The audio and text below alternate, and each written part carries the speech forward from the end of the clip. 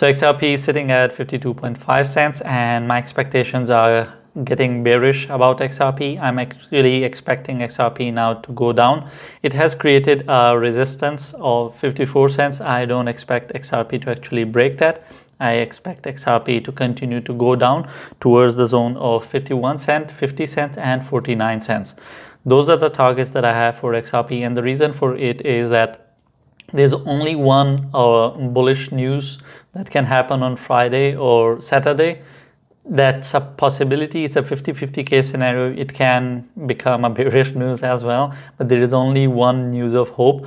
But for the rest of the September, there is only going to be bearish news. There's going to be FOMC, which is going to be a bad news again. They're going to talk about things that's going to hurt the market overall and is going to hurt XRP as well. So I'm expecting actually a red September.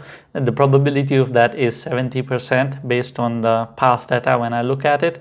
And I'll make a separate video where I'll show you the graph where it shows that which months are red and which months are green. And don't forget to attend the live at 1 p.m. Toronto time. I always answer questions that I cannot answer in these videos.